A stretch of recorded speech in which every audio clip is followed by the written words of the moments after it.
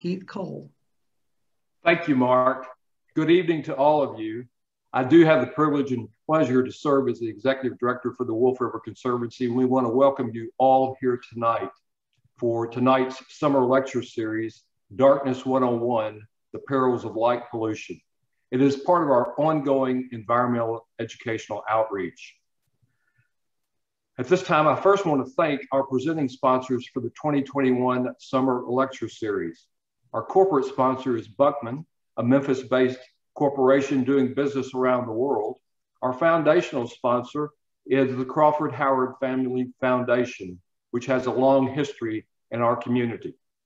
We also want to thank our 2021 benefactors, beginning with Bank of America, Brother International, FedEx, the Hyde Family Foundation, the Griffles Foundation, International Paper, Reen Container Technologies, and Chris Hill Construction. Thank you all for our corporate benefactors for your tremendous support.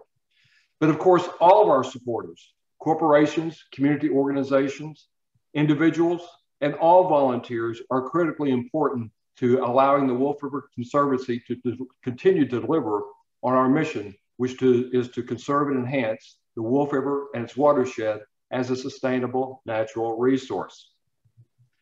Before we begin tonight's program, let me remind you that we ask that you do not attempt to record this program with any device. Also, when you have questions during the program, please use the Q&A feature and not the chat box. Our Education Director, Kathy Justice, will be monitoring those questions, and at the end of the program, she will ask them to our presenter. We're pleased to announce our presenter tonight is Charity Siebert. Charity grew up in the Finger Lakes region of upstate New York and believes that all people need wild spaces to experience connections with the natural world. Charity received her BS in geography at Jacksonville State University in Alabama. She went on to serve with the Catskill Outdoor Education Corps, which was a part of AmeriCorps program that cemented her path as a naturalist and educator. She has worked in environmental education since 2004. First with the Little River Canyon Field Schools, followed by Oatland Island Wildlife Center, the Lichterman Nature Center, and most recently, the Memphis Botanic Gardens. She's completed several courses with the National Outdoor Leadership School. She has also served as a member at large on the board of the Tennessee Environmental Education Association for the past 3 years, and has been the chapter coordinator for the Memphis chapter of the Tennessee Naturalist Program since its formation in Memphis in 2012. Charity is now with the Pinecrest Camp and Retreat Center as program director. And if you're not familiar with Pinecrest, Pinecrest is located in Fayette County. It is in the Wolf River watershed. We've done a lot of activities out there. University of Memphis does water quality testing at Pinecrest. I'm sure Charity will be sharing more about Pinecrest with you tonight. Charity now leads the initiative to protect the dark skies of Fayette County and have the area near Pinecrest designated as an International Dark Sky Park. This initiative began a little over a year ago after seeing the Milky Way at Pinecrest and visiting the Pickett Pogue Dark Sky Park in Northeast Tennessee. We look forward to hearing Charity's program tonight, and please join me in welcoming Charity Siebert to our presentation tonight. Thank you. Charity? Thank you so much. Let me go ahead and share my screen with you guys and introduce myself a little bit more, and then I need to start this presentation.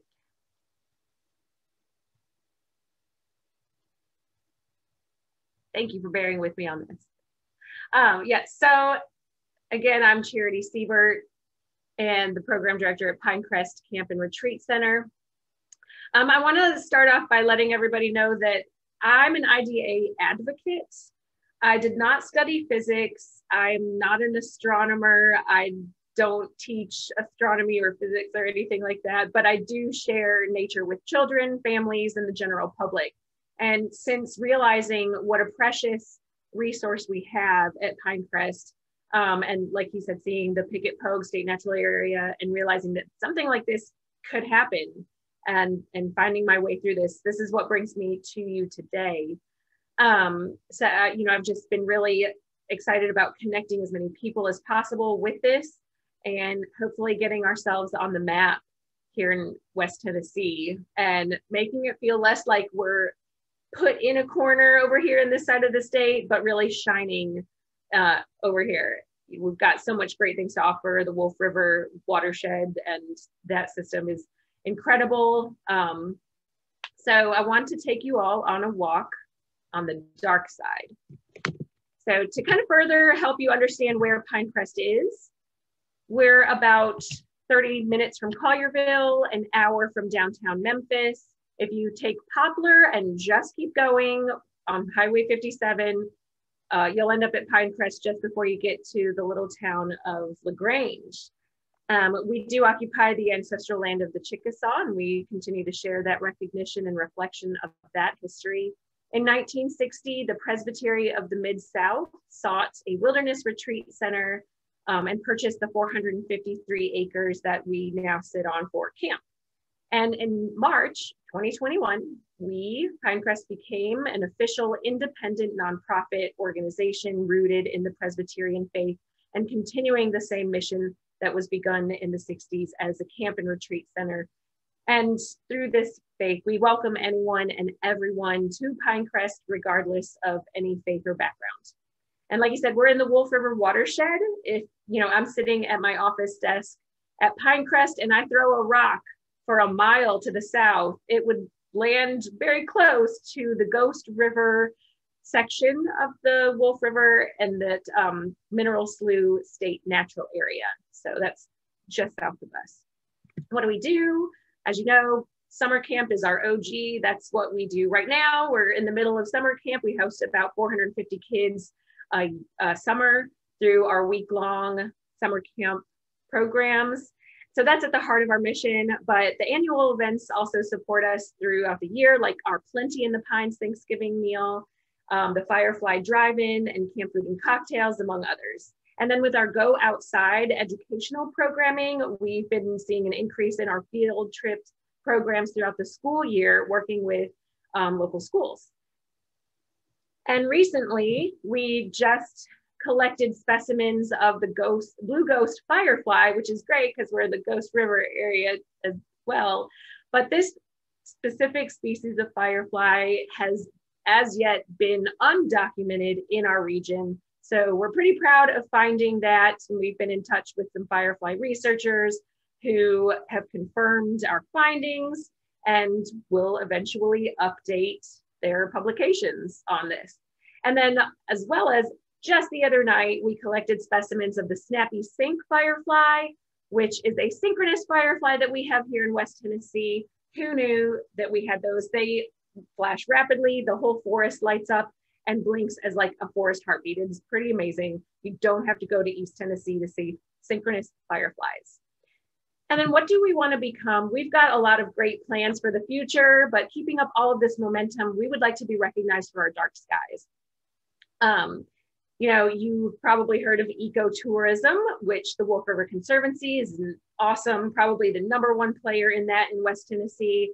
And we would like to also become a destination for astrotourism. That's a new little buzzword we want to get excited about. We would like to draw in more people to come see the stars, or maybe eventually through the educational programming to kind of turn back the clock on some of this light pollution issue that we're going to talk about, and maybe be able to have people be able to see the Milky Way or more stars in their own backyard. So let's vote. We're going to go ahead and run that poll now. So I'd like you to take a second. There are 2 poll questions, and we can run those consecutively.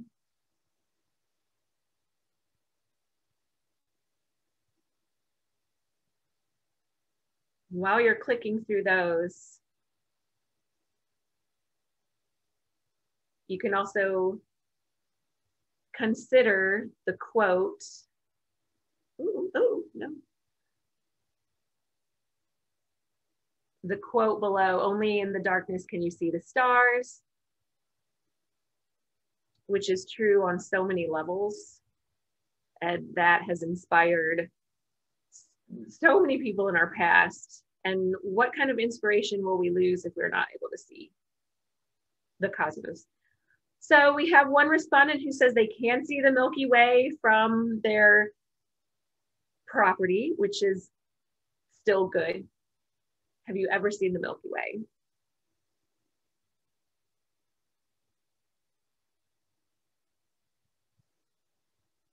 Yeah. I'm seeing more yeses, which is great. I'm glad to see that. You know, in talking to a group on a Wolf River Conservancy lecture series, I assume that some of you all have been to these natural places and had the opportunity to see the Milky Way, where a lot of people have not. So thank you for responding to that. More people here in this lecture tonight have seen the Milky Way than not, or aren't sure of, and that's a great sign. The statistics are, in general, and we can go ahead and close this poll out. The statistics in general are that 80% of the population has not ever seen the Milky Way. So only about 20% if we look at the world everywhere. So thank you for sharing that information. And when I first moved to Memphis, I didn't even realize you could see the Milky Way from West Tennessee. 100 years ago, though, everybody could see the Milky Way from just about anywhere you were. That's kind of when, you know, electrical lighting was still picking up and getting implemented. Just a little over 100 years ago, you could have been anyone, anywhere to see it. And it's best seen in the summer in the Northern Hemisphere, while in the spring and autumn, we kind of tilt over it. So if you're able to see it, summertime now is the best. Let me click through to the next slide. Okay, my computer's being a little slow. Okay, there we go.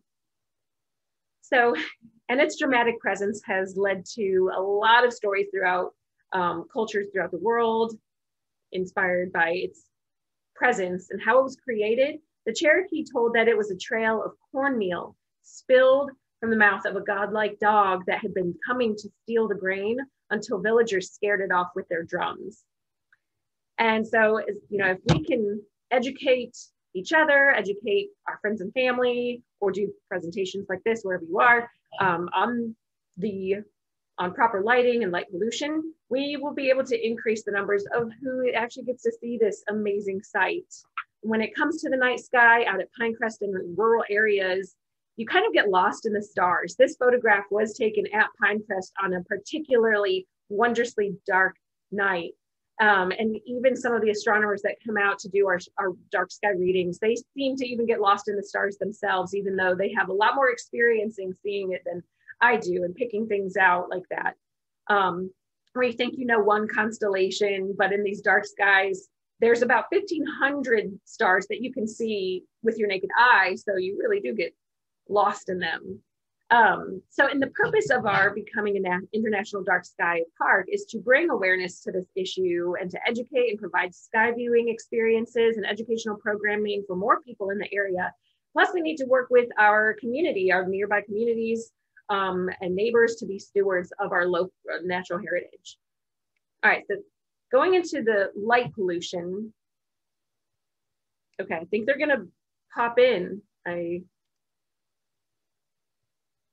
The word should be coming up. Technical difficulties. So apparent magnitude. Okay, we'll talk about that. Dome. Turbulence. Shield. Glare. Full cutoff. These are kind of our vocabulary for the night. Trespass. And Kelvin. There are other things that affect our ability to see the night sky, but we'll really focus on this information tonight. So apparent magnitude is how bright does that thing in space seem to be to our human eyes. This is an anthropocentric measurement and not the true luminosity of a celestial object. This was a scale invented to gauge the brightness or faintness of a star. The higher the number, the fainter the star is, and harder for us to see. In very dark skies, you are able to see so many more objects than those that have magnitudes at the faint end of the scale, including those. So Vega, which is overhead right now. So tonight, go step outside, that's your homework. Go look straight up and you'll see a nice bright twinkling star called Vega. And that's basically our reference point of 0. That's our 0 star for the apparent magnitude scale. Jupiter, that big planet that comes by every now and then, has a magnitude of about -2.2. A lot of people think when you ask them, what's the brightest star in the sky? They'll say the North Star. A lot of people think that. However, the North Star is easy to find if you know your way using the Big Dipper, but it has an apparent magnitude of about 2. The Andromeda Galaxy has an apparent magnitude of 3.55, and that, they say, is the farthest thing you can see in the night sky, the farthest thing. You can see up to a faintness or magnitude of 5, but the farthest thing, which is kind of cool to think about, is the Andromeda Galaxy with your naked eye. Going back to what is the brightest star in our night sky, you can see it in January, in the winter, earlier in the night. Right now, you'd have to stay up all night to see it. That would be Sirius with an apparent magnitude of -1.44. And then if you went out right in the daytime and took an apparent magnitude gauge, the sun's brightness is -26.7. So that's very bright to us since it is so close, only 93 million miles away.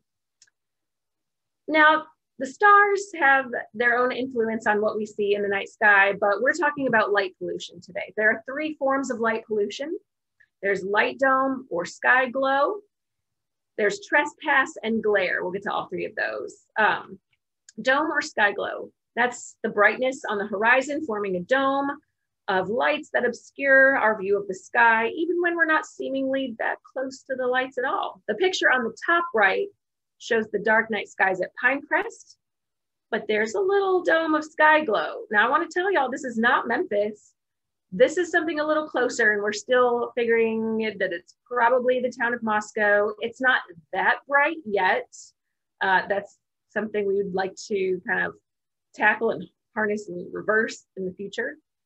That's kind of west-northwest of us. And then the lower right photo shows people setting up. It's actually, I think, Rick Honey setting up. He's with the Memphis Astronomical Society, and you might recognize where he is. That is at Shelby Farms with the sky glow of Memphis, of this like southeast view of Memphis. We'll also kind of talk about turbulence here. So especially in the summertime, you've got a lot of heat and energy pouring off of these cities.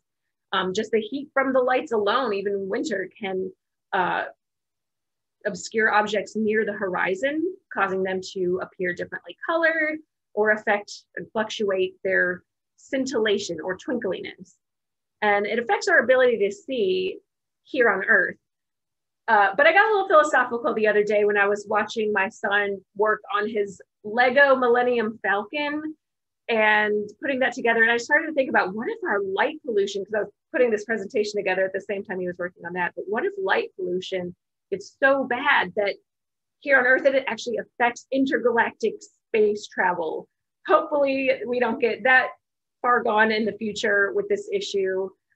Something funny to think about. Okay, light pollution over the years. I'm very sorry if this gives you uncomfortable or distressing feelings, but it's fascinating and a little scary to watch this change. Yeesh. You know, it feels like we've grown at 2% per year, but it feels a lot faster than that almost. I would like for you all to take a moment to put in the Q&A box, not the chat box, but click on Q&A and tell us, what do you think is the #1 biggest cause of light pollution worldwide? And maybe Kathy, you can kind of share some of those responses.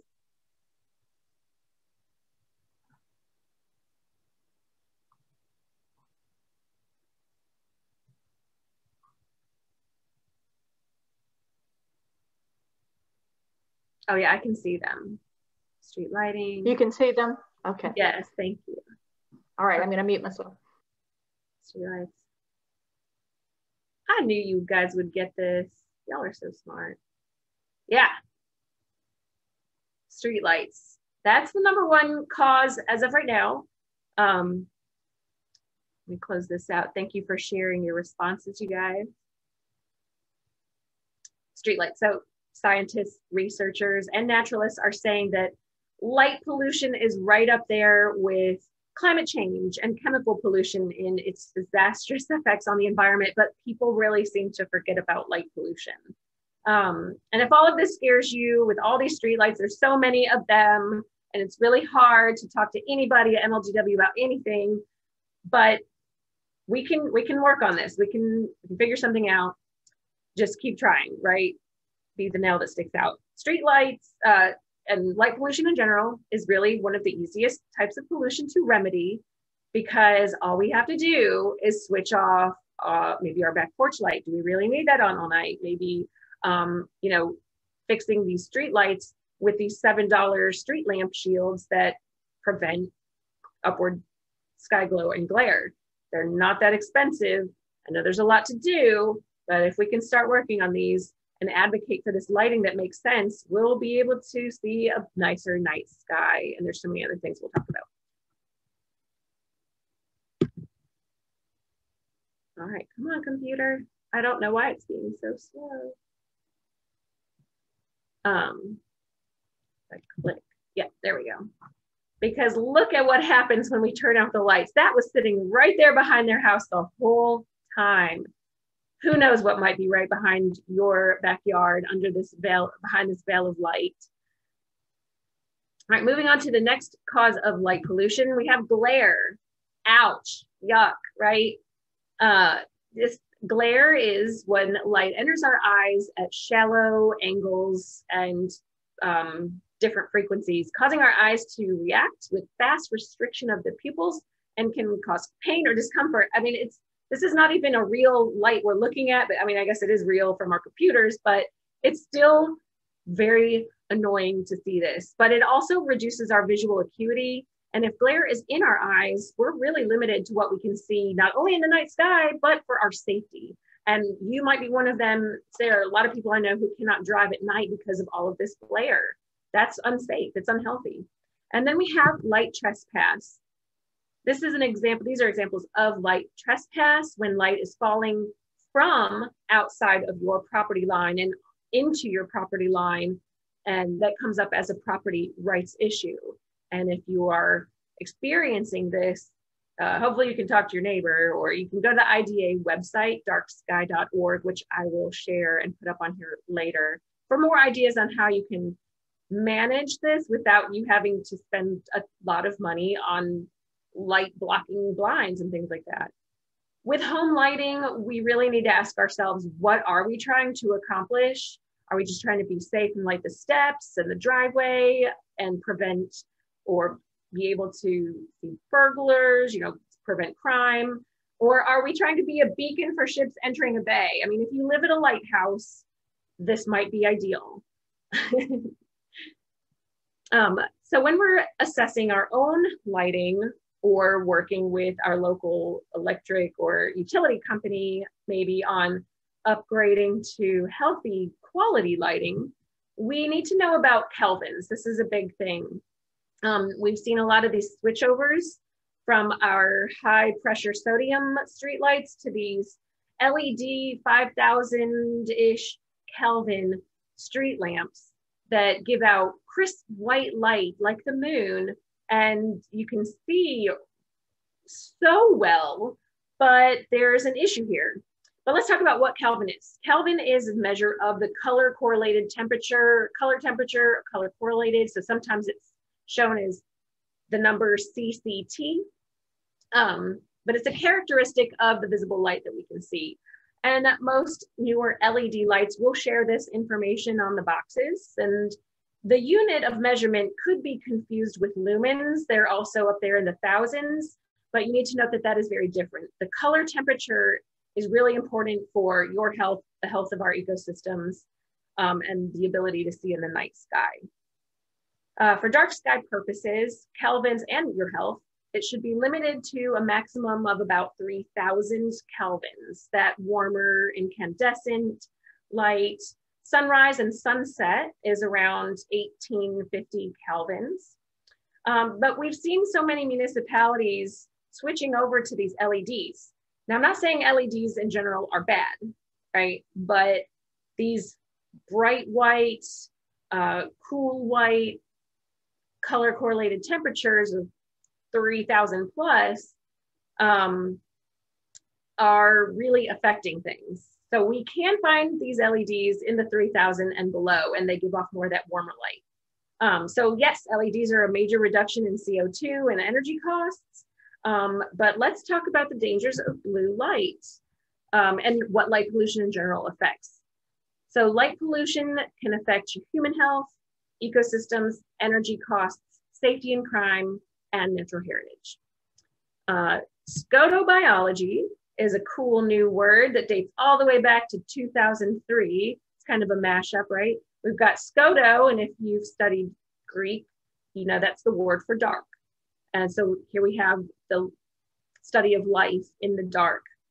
So we already kind of have some knowledge of our circadian rhythms, the rhythm of light and darkness, and we know it's essential for many biological processes, from our sight to photosynthesis to metabolism, movement, mating behaviors, and more.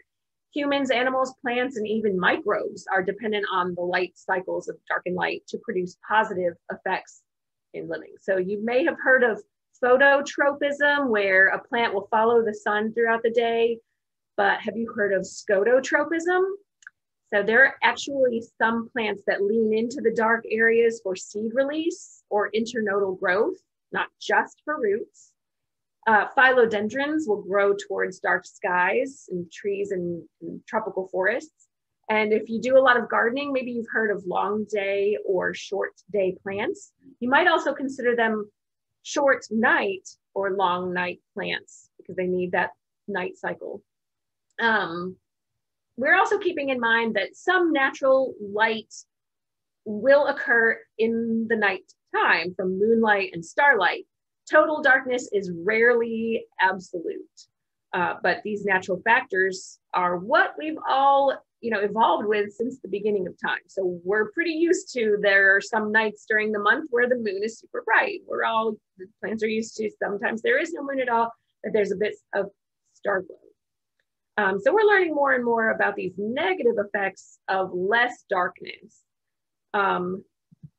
especially with human health. We've heard about, if you are having trouble sleeping, don't play on your phone or be in front of a device about an hour before you go to bed. Keep that, turn that off, turn it on airplane mode. Light disrupts our sleep processes, any light at all, really. Even the warm lights can disrupt our sleep processes, but blue light in particular, you've got a blue light filter on your phone, you've got a blue light filter on your laptop, because the blue light has some more serious effects that we need to take stock of. So we have got, the circadian rhythm, right? We've got a biological clock that understands when it's dark, it's time to shut down and rest. The word circadian itself comes from the Latin circa, around, and diem for the day, circa, diem, circadian. Our body's processes are optimized around that 24-hour cycle. We have a central pacemaker in our brain called the suprachiasmatic nuclei, SCN, which operates those peripheral clocks that operate our mood, our cardiovascular functioning, immune system, sleep responses, attention and cognition, cell production, metabolism, the reproduction system, and the endocrine system.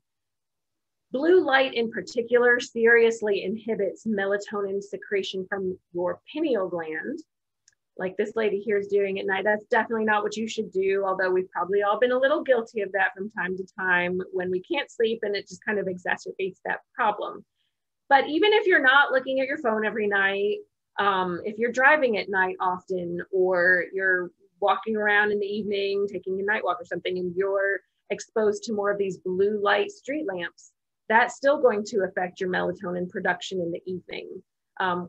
And then, lack of melatonin not only affects our sleep, but it affects all those other things as well.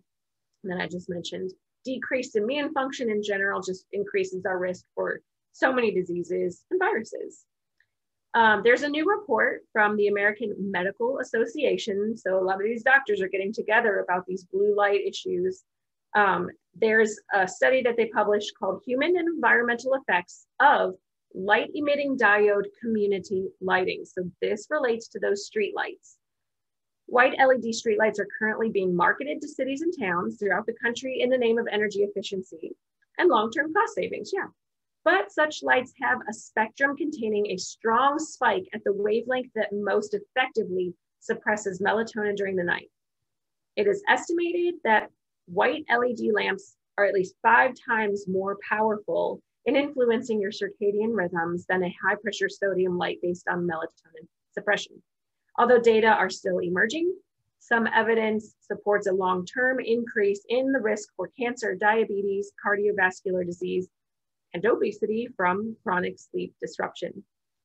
Recent large surveys found that brighter residential nighttime lighting is associated with reduced sleep time, dissatisfaction with sleep quality, nighttime awakenings, excessive sleepiness, impaired daytime functioning, and obesity.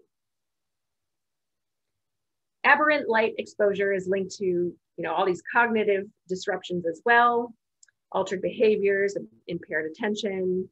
We understand, and then we have night shifts to think about too. Yes, there are people who have to work the night shifts. Unfortunately, they're more likely to have these previously mentioned issues as well.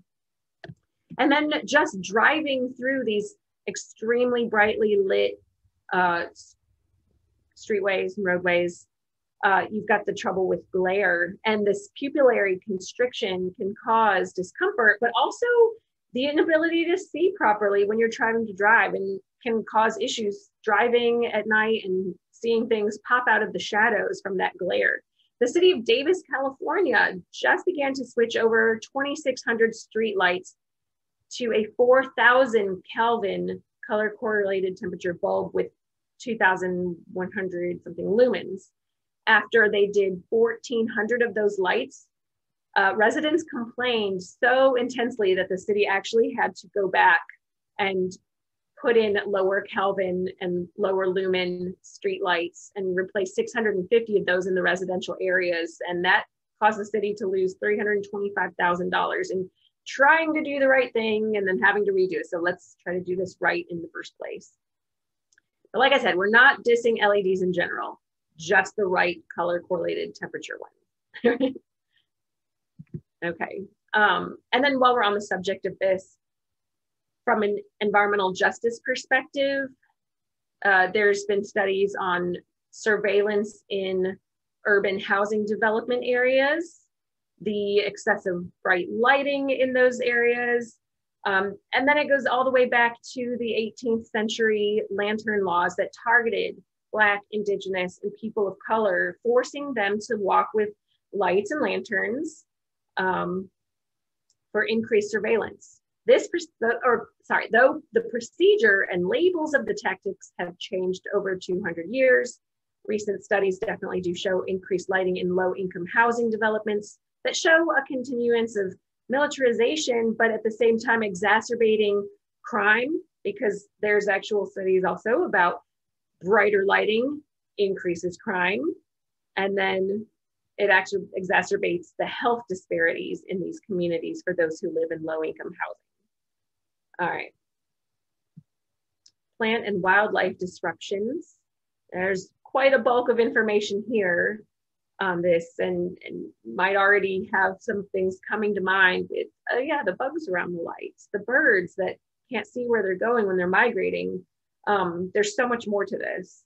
We know birds are attracted to those bright lights and are known to regularly collide with buildings in brightly lit areas. And sadly, some locations report hundreds of birds being injured or killed on a nightly basis at certain buildings in certain cities, because many birds following the celestial bodies at night in the night sky while they're migrating And then they get very disoriented and confused by these city lights. And it's exacerbated on these flyways.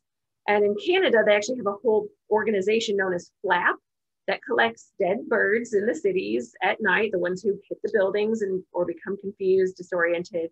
And they do research and education. FLAP actually stands for Fatal Light Awareness Program. There's some interesting studies that were done in the 50s and 60s with indigo buntings in planetariums, where they brought in the indigo bunting specimen, put their celestial guiding stars on the planetarium's dome, released the buntings. They flew in the direction that they would. They later reversed the direction of the stars. The birds flew the opposite way and went straight to those stars again. Then you've got mammals and plants and birds living near these light sources. Mammals and birds, we'll go to plants later. They can take longer if they're living near these excessively lit areas, take longer to develop their seasonal fur or feather colorations. Some might take longer to leave for migration or hibernation, brumation. They may miss specific opportunities in the environment that match their biological systems. We've known that there's been an extremely fast decline of bird and insect species in the past 40 or so years. And that's become a big topic of discussion among scientists and naturalists. And so this scotobiology has become a real legitimate science now in learning about this. We have fireflies at night that are at risk of complete extinction because most species avoid brightly lit areas during their mating flash season, combined with increase in chemical lawn sprays and habitat loss. Moths and moths and mayflies around these streetlights at night. You know, it's pretty fascinating to watch them, especially when you're a kid, or maybe a little annoying or you know, scary, bug you out a little bit. But unfortunately, about 1/3 of those insects die by morning due to exhaustion from staying within that light realm or due to predation, because clearly there's big concentration in a lit up area. Just there's a buffet, right? And then insects living near these artificial light sources often confuse the pavement with water. That polarizing effect that light has when it hits the pavement makes insects think that that's a pond or a creek or some kind of water source where they would lay their eggs. And so they've been known to actually try to lay their eggs on the asphalt and reducing, you know, the reproduction. And so these populations are really suffering. And there's a variety of causes, of course, but we do need to take into account these as well.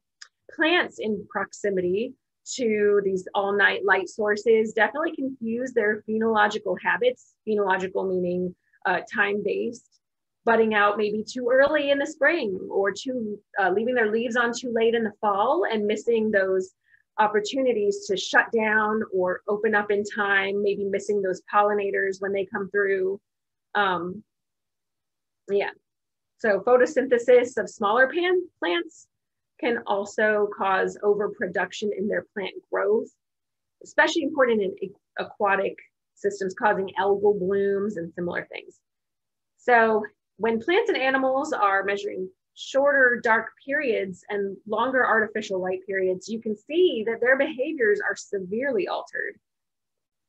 And then going to the cost factor, it's certainly costing us in carbon dioxide emissions and our bills.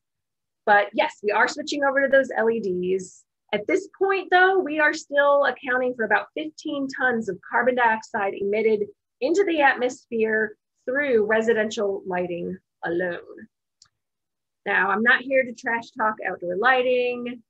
Still, you might be thinking, I mean, I guess I could turn out some of my lights at home, but I really want my home to look warm and inviting, or I really need to spotlight this area to reduce crime. What about safety?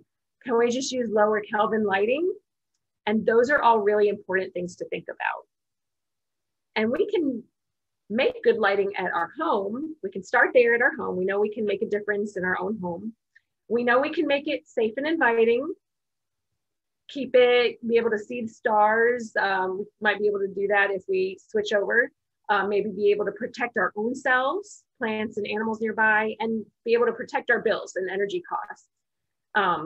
I really want to hit on the safety thing first, because some of you might think that the more lights you have, the safer you have an area, okay? There was a study in Chicago where they previously had dark alleys. They did a crime study of the area. They lit those alleys, crime spiked, okay? Criminals really don't like to hang out in dark places. They don't like the darkness as much as we don't, maybe are uncomfortable with it. They, I think most property crime occurs during the light of day anyway. Speaking of that, let's find the bad guy. You might be able to see him back there. Oh, it may have took you a second, right? Bright lights means more safety, right? Nah, I'm a little blinded here by this glaring floodlight on the side of this house. So let's see what happens when we obscure that light a little bit, leaving the light on the sidewalk, but there you can see so much better beyond that light. So it's not that more lighting helps prevent crime, but quality lighting helps prevent crime. So if you would like to try taking action at home, you can do your home residential lighting audit, and we can find this information again at the darksky.org website, and go through those topics. Is the light useful? Like, is it really useful? Really, really useful? Is it targeted? Is it directed downward where it's needed? Keeping that out of our eyes, below eye level, and low light levels, keeping in mind that 3000 Kelvin or less whenever possible. Really using a higher Kelvin, bright, cool, white lighting is best when you're in the bathroom or the kitchen, when you need bright light to see, maybe when you're crafting, so maybe a craft room light. That's really when those are most helpful. So is there surface reflection of the light on the ground? Am I controlling that light? Is it on only when it's useful? Are we leaving things on all night? Can we install a timer, a motion detector? Can we just turn it off when we're done for the evening? And then that warm color temperature, those bright white lights have a tendency to hit the pavement and bounce right back up, causing more glare, causing more sky glow, and just being wasteful of light in general. So in this example, the resident would have assessed that there was excessive bright, maybe unnecessary and unshielded lighting. Full cutoff refers to when the light bulb is protected and it's covered to the bottom point of the bulb so that the light is directed downward and we can't see it when we're on a horizontal plane or zero angle with that fixture. This homeowner would have seen that they really only needed one quality light fixture for this particular example. This can result in saving money, lower energy costs, happier neighbors. It looks like it has more enhanced ambiance to the home as well, and their homeowner's ability to see more stars in the night sky. Here's another example of a commercial application of quality lighting of an upgrade. So we are seeing this full shield, lights are aimed down. Now you can see in the street lamp, the first street lamp on the left, that it's unshielded, which means that the bulb is below the fixture, light can spread upwards. But when you have a fully shielded fixture, they can add this $7 to $10 shield, and it directs light downward, prevents the bulb from being below the fixture. And look at the difference that it makes. I mean, just if I was driving by this, I'm assuming it's an auto repair shop, I would be really impressed with their design of the lighting. It makes it feel warm and inviting. And like, I would want to use this business rather than something that's in my eyes, frustrating me, kind of embarrassing to look at. It's too much. And so, again, looking for those warm colors, downward lighting for your home. If you are able to make these improvements yourself, you can go to online retailers or hardware stores. And I tried this the other day at our local hardware store, the big box one, and looked for those dark sky seal of approvals. You can find those. You can go online and type in dark sky friendly lighting. Dark sky approved is great. Some of them have not gone through the approval process and they still have quality lights. I'm going to show you a few examples I pulled. The first one on the top left retails for only about $30. And all of these have really great designs. There are different applications. So if you need something on your porch steps or above your home or over your garage or an entryway, they have different designs and they look really nice. You're going to be the talk of the neighborhood if you start making improvements, and then maybe you can influence your own neighbors. You can also do some things like a little DIY if you're crafty. Like over here on the left, you have a cute little galvanized bucket that can become a light. It's fully shielding the bulb inside. On the right, you would have to DIY this a little bit because the light bulb inside there is going to hang through that translucent area, which is still going to cause some upward sky glow, or the light's going to escape upward. So what I've heard recommended and what we're going to do is add a layer of tin foil to the inside of that. And if it's, kind of translucent like this, you won't even notice it, but you're going to help direct that light downward to its application.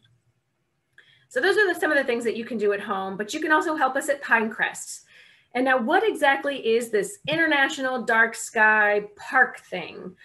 So the International Dark Sky Association designates locations around the world that go through a rigorous application process, and they have multiple designation types, from International Dark Sky Reserve to I think there's a quality urban or neighborhood designation. So if you got together with your neighborhood and put something together, you can actually apply as a residential area. But International Dark Sky Park is what we're going for, and that there's no minimum or maximum land space area that has to be a part of it, but we do have to meet certain qualifications. We have to be nominated to be able to apply for this process, which we already have by our local International Dark Sky chapter for Western Tennessee. They've already sent us in, so we're on phase 2, which is going through the process. If and when we're able to become an International Dark Sky Park, we would join the ranks of hundreds of locations worldwide. Some nearby, like at the Pickett Pogue State Park and State Natural Area, and the Obed Wild and Scenic River in Northeast Tennessee. I think there's another one in Tennessee. There's also the Buffalo River in Arkansas.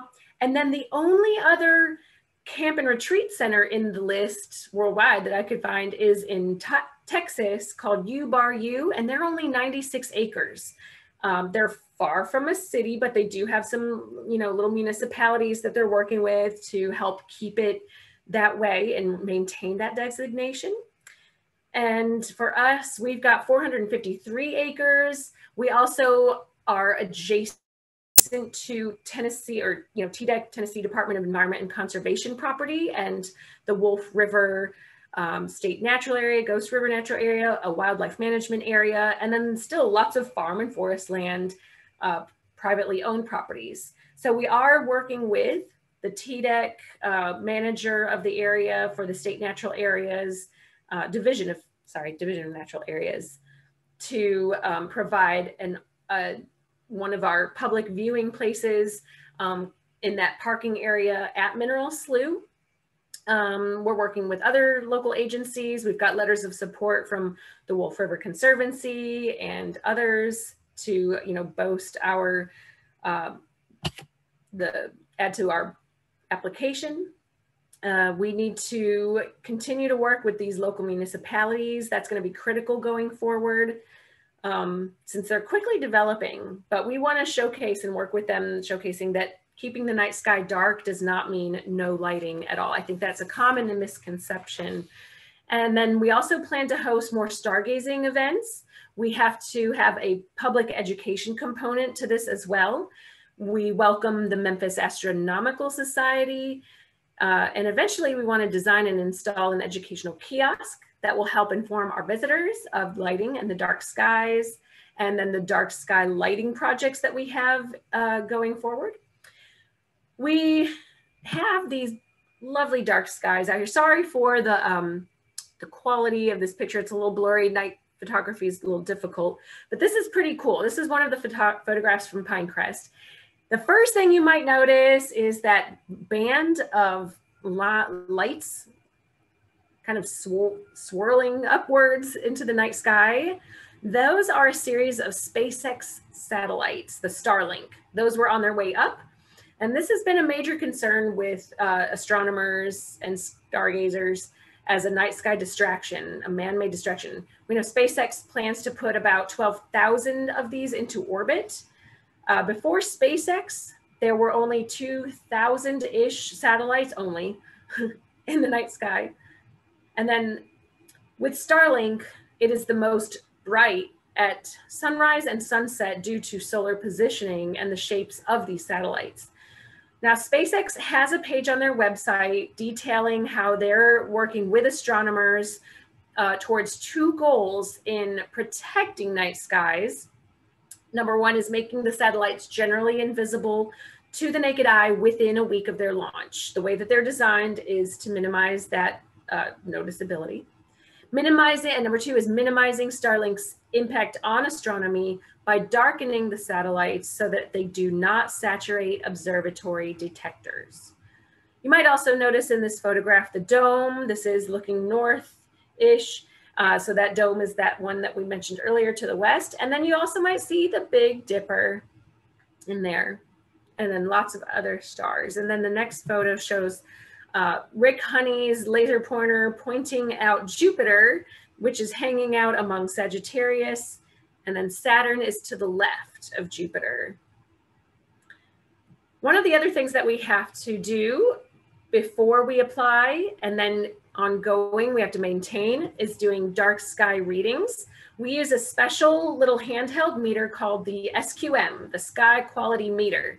You push a button and hold it up, and in a few seconds, it gives you a number, and that tells you your dark sky value. It's kind of its own apparent magnitude, basically. So we have to do this throughout the year. We've tried to do it every month or every other month when the moon is not visible and the sun is at least 18 degrees below the horizon to prevent any, sun light pollution of its own. We have to have a reading of 21.1 or more. That means darker skies. And its measurement is in magnitude arcs per second, which sounds really complicated, but it refers to the apparent magnitude in a way. And we kind of know that from earlier. If we were to go out there and take a reading and it says -26, oh, that means the sun is out. We did it during the day, right? So at night we go out, and even though the stars can be bright, when the moon is not out, we're basically collecting all the starlight into one star, and that's the reading that we get. So 21.1 is basically the sky at night as one star, giving us that very faint reading. Anything higher is nice and dark, and that's good. So we want to be higher than that. However, we are right on the cusp. Some nights we're below 21.1. Some nights we're higher. We have to do, at least 6 readings each night, throw out the first one, take the rest, and average them out. We're right there. We're so close, which is why it's so important that we really, we're starting to work with those local municipalities. And I want to give a shout out now to Bolivar Electric Company for getting involved, working with us.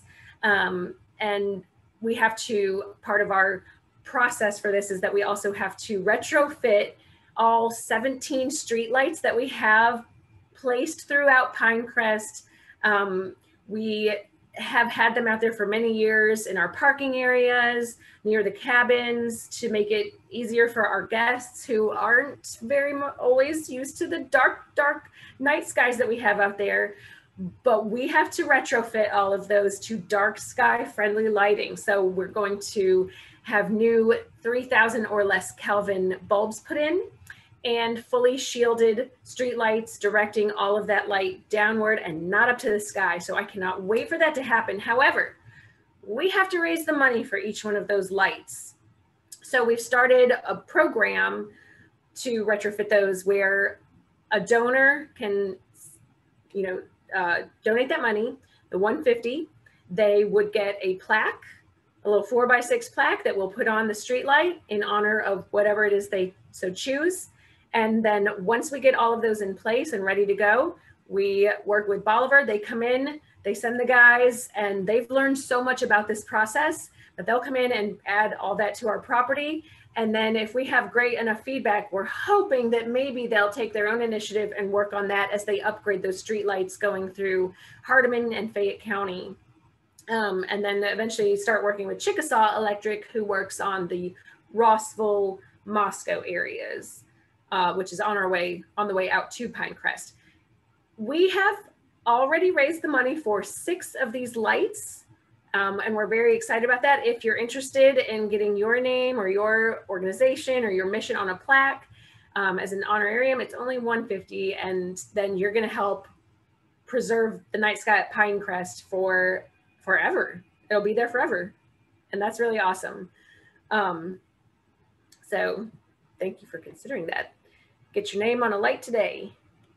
To finish this out, oh, yep, here's the sample of fully shielded streetlights. Just one last look at those before we go, what is acceptable and what is not. And hopefully, it's super simple. If you're looking at the light fixture at a 0-degree plane and you can see the bulb, that's going to cause upward glow. If you're looking at it, you can't see the bulb, but you see the light coming down, that's good. So finally, from John Barentine, he's I think the vice president of the International Dark Sky Association. Done well, LEDs could save the planet in reining in light pollution, carbon dioxide emissions, but done carelessly, it could be devastating. And one last thing, I'll let y'all take a minute to read that. And maybe that's part of the craziness of the world today. We go so fast. Do we take enough time? Do we even have the opportunity to stop and look at the stars and be in awe and be inspired like Martin Luther King Jr., like philosophers through history? So let's protect ourselves, our wildlife, our pockets, our pocketbooks, and our natural heritage. Thank you so much, everybody. Here are some links for the information if you want to visit more of these or participate.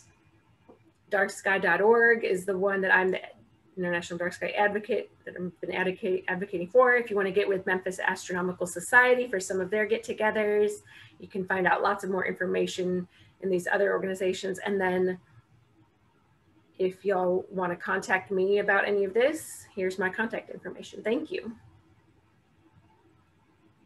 Thank you so much, Charity. That was a wonderful presentation. And let's give people just a couple of minutes to add questions to the Q&A feature on the webinar.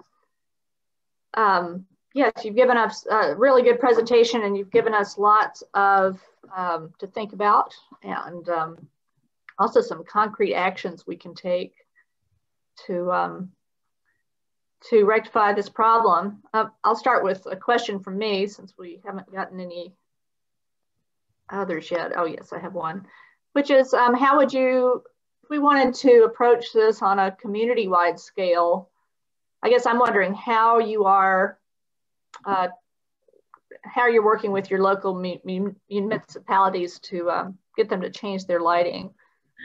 How do you approach that?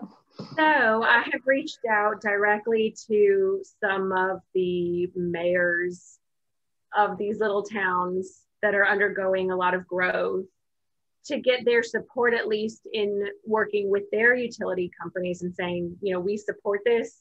We want you to use this type of bulb and this type of shield, please, when you're working on it.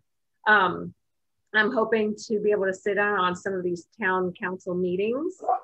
Haven't got there yet, but I'm hoping to in the future.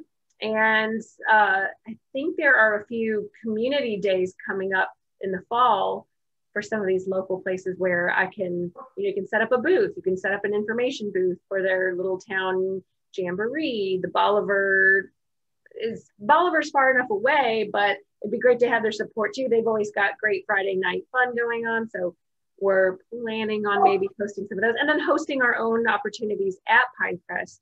Once summer camp has kind of rounded out for the summer, we hope to have some stargazing nights and educational opportunities at Pinecrest. Night hikes, stargazing, lots of fun. So public education first, and then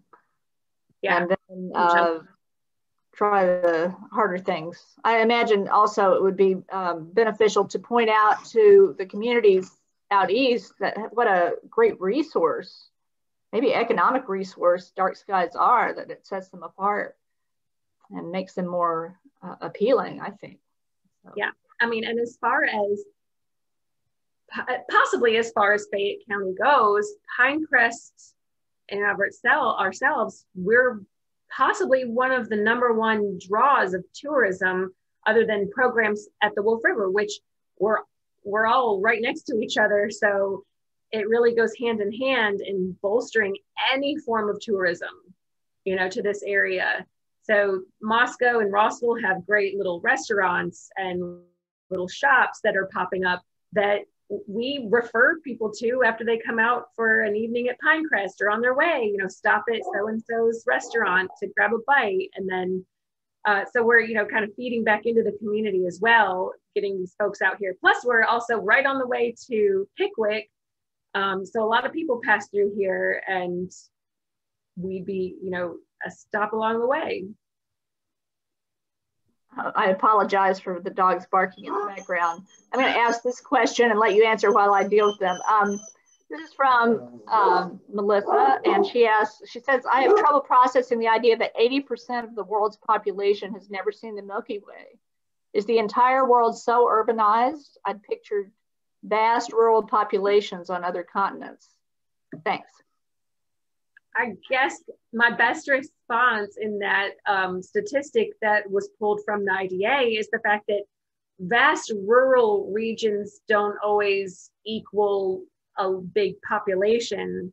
We kind of see that when it comes to voting time, and we see these, national polls and the colorations of our voting maps, and that rural doesn't always mean lots of people. Or people who have even really considered it. And even if you live in a rural area and you don't think about it, or your residential lights are just so aberrant that you can't really look up. But yeah, I mean, most of the world's population is urbanized. So that's the statistic that they have on their website. We could look into that some more. Very interesting. Yeah, the urbanization of the world, it's amazing. Here's a question. Are there financial incentives for municipalities to change their lighting to dark sky approved lighting? If not, shouldn't there be incentives in key areas? A study of the entire US should be done to prioritize dark areas. I love it. I agree. Yeah. I mean, certainly the cost is one of the first incentives. And you have to factor in the human health costs too, right? Yes, there's the monetary cost, but if we're switching to these LED lights, we don't have to buy the bulb that is brighter. The bulb that is 3,000 Kelvins or less, they're about the same in price from what I've learned from the Bolivar Electric Company, who's shared so much information with me. So that right there is a no-brainer. We just need to tell them that's what we want. To add the shield in for the street lamps, that's minimal cost, $7 to $10 per street lamp. So we may not be able to do all of them at once, but they can be added to the systems that are already in place. Incentive wise, that's a possibility. I know that the town of Jamestown, Tennessee, which is the closest to Pickett Pogue, those folks over there worked with the council and created a lighting ordinance that all in commercial lighting and residential that might affect the night sky, it all has to be done with dark sky approved fixtures or, ordinances. So that town has done that. That's a rural community in Tennessee. They made that happen. They recognize the value of the astrotourism that it brought to their town, and it puts them on a map. So that's a great incentive right there. And once you're on the map, you're literally on a map that people can search for. And there are people nowadays who are Googling, where can I go see the constellations, the Milky Way, whatever it is they're trying to find, even if they're amateurs. Then you factor in all the star parties and the professionals who get into this. Yeah, I think incentive-wise, it's pulling from all those little details. Otherwise, I'm not sure if there's like a give back or incentive program, a specific program. I'm not sure about that. Mm-hmm. That's great.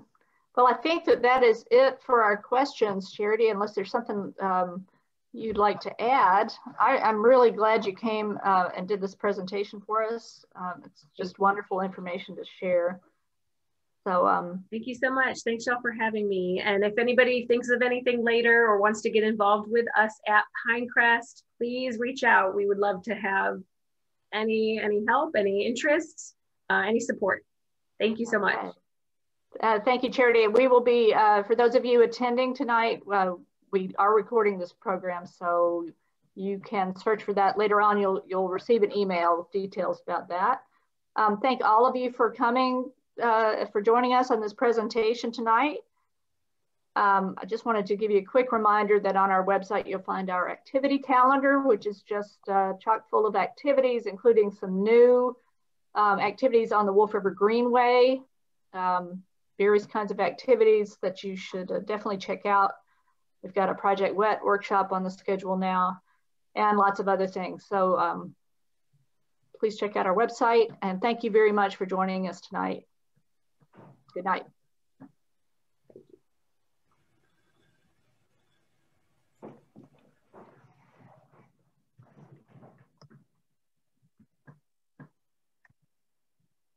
So Charity, thanks again. That was just wonderful. Good night, y'all. Charity, it was great. Thank you so much. Very, very interesting.